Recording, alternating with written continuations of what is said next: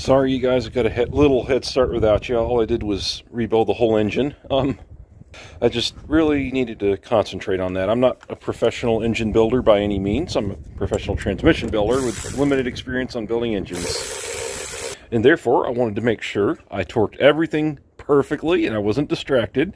So at this moment in time, I'm putting the timing cover back on, the belts on, injector rails in, manifolds on, head, valve cover, cams are all torqued. I definitely torqued the head bolts correctly, but I didn't have the right torque wrench for the cam caps. So I kind of know what 62 inch-pounds feels like, and I can measure degrees with my eyes. So, all right, let me finish just getting this together here.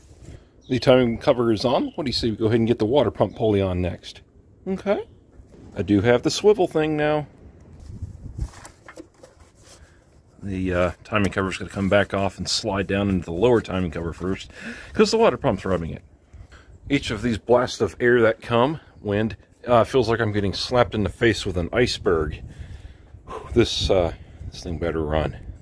Oh, I'm just kidding, I think. It looks like it goes on the, like, with the lower pulley, lower timing cover, I mean, on the outside. Or, well, this on the outsides. It's kind of what it looks like with that groove there. I think my problem was having a dowel pin popped out. Yeah, that's better. Oh, that was a cold gust. Oh, it's okay. I'm a real man, and real men don't complain about the cold. It was so freaking cold out here. Bolting that daggone old nader on here. Old nader.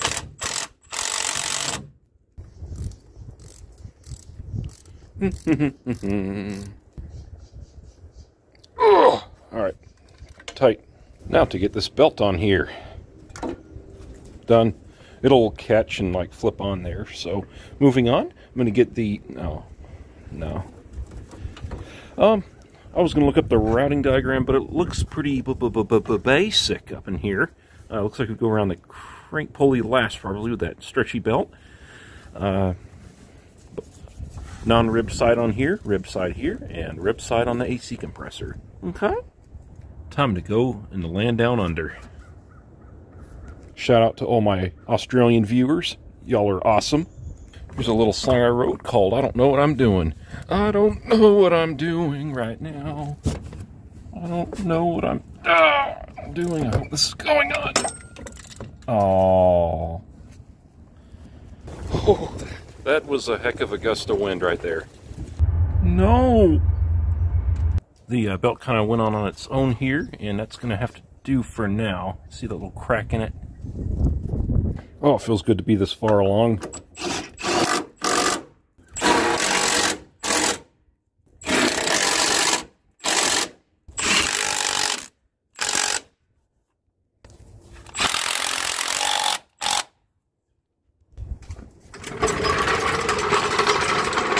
Getting close, boys. Getting close.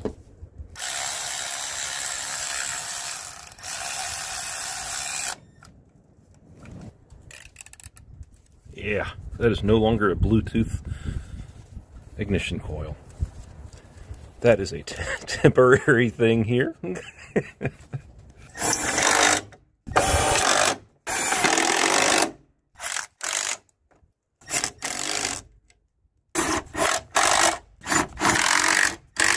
Time to do a cold flow test of American XT, the cheapest oil from the dollar store. It is 35 degrees Fahrenheit. There we go. That's not bad. 35 Fahrenheit, so what, like 2 degrees Celsius? I don't know. This is just temporary oil, by the way. I'm just going to run it for 30 minutes here. Hopefully it runs, and then change it again. I definitely should have started the engine before pouring coolant in just to make sure everything's okay, but let's take a chance. All right. Okay, I'm nervous. I am nervous right now. Let's see if it'll start, guys. Oh my goodness. Holy cow. The time has finally come. All this back aching, freezing weather working is... Ooh, it stinks in here. Let's see. Oh, please. I'm going to do clear flood mode just to circulate oil a little bit and see if it's got compression. No!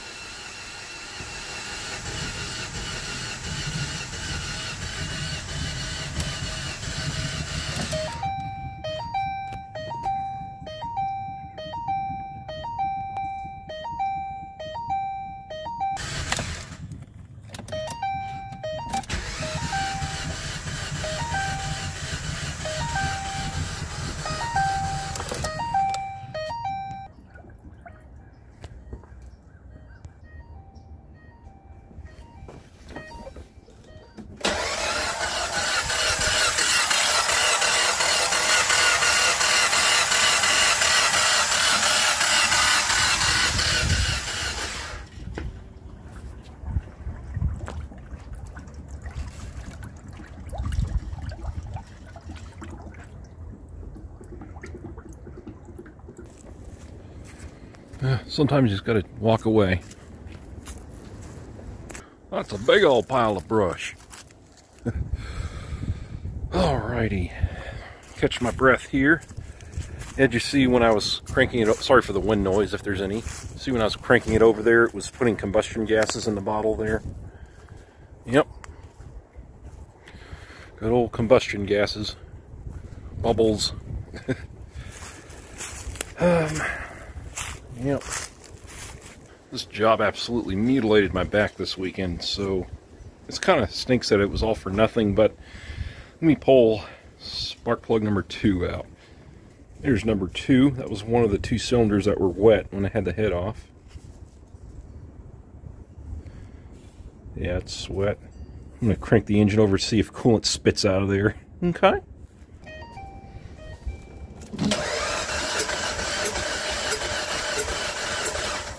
No? Gurgle, gurgle. Got a compression tester, but none of these fittings seem to want to thread in, so I'll do it this way. Just shut off. Absolutely zero compression. Yep. If I were a betting man, I bet there's a giant crack down the cylinder wall on one of these cylinders. But either way, stay tuned next weekend for Ford Fiesta engine removal. Thanks for watching.